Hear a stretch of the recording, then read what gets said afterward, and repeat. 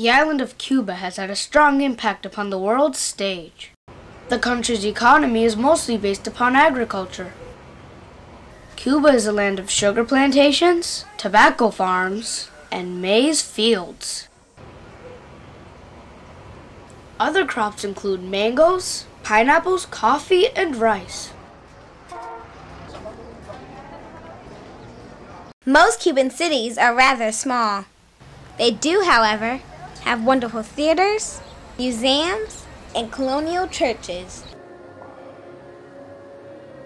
In cities like Santiago de Cuba, we find hills, forts, and monuments.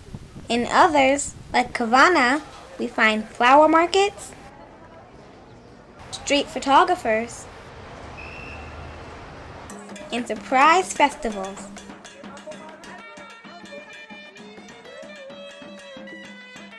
The Cuban capital, Havana, is one of the oldest cities in the Americas.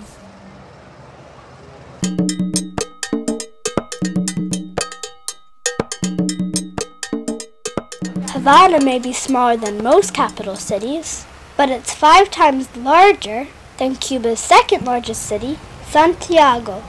In Havana, the country's history, music, and art all come together.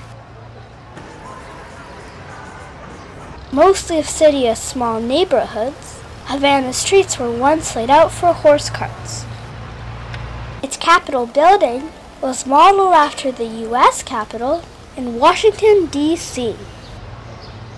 With a population of 2.5 million people, Havana is a photographer's paradise.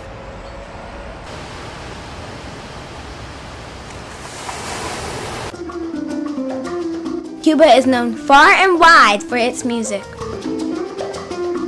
Musicians can be found anywhere, from outdoor cafes to the seawall at the foot of the ocean.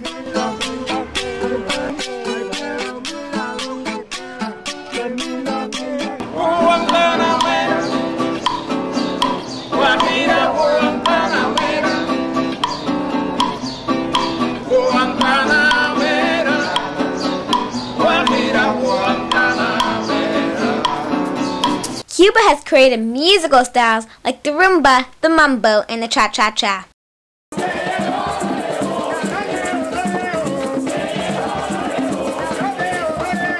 Cuban musicians have taken the sound of the Spanish guitar and combined it with the rhythm of the African drum.